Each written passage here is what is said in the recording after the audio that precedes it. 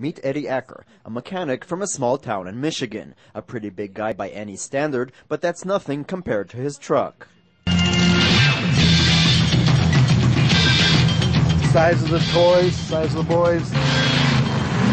What kind of job? What do you do? I'm a mechanic. I fix cars for a living. Oh, cool. Fix them for a living, and then I destroy them on the weekend.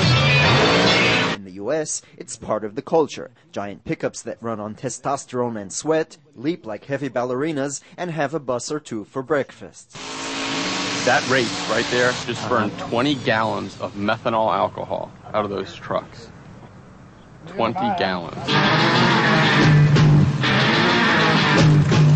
Millions of Americans fill the stadiums every weekend and shout in joy every time a truck is turned into a two-dimensional vehicle. In the coming weekend, the Israeli audience will also have a chance to see the junkyard recycling show.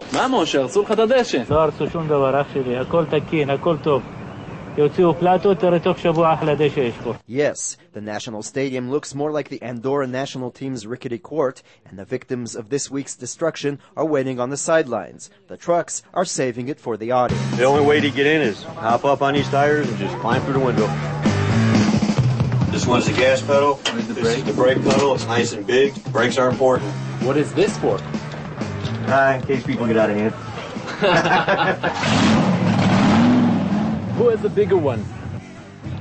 Now that's getting a little personal, man. So if you thought these guys on four wheels are crazy, as usual, truth is in the eye of the beholder. What do you think about the Israeli drivers so far? They're crazy. I just say anybody wants to drive like that, bring them on out here. We'll give them free parking.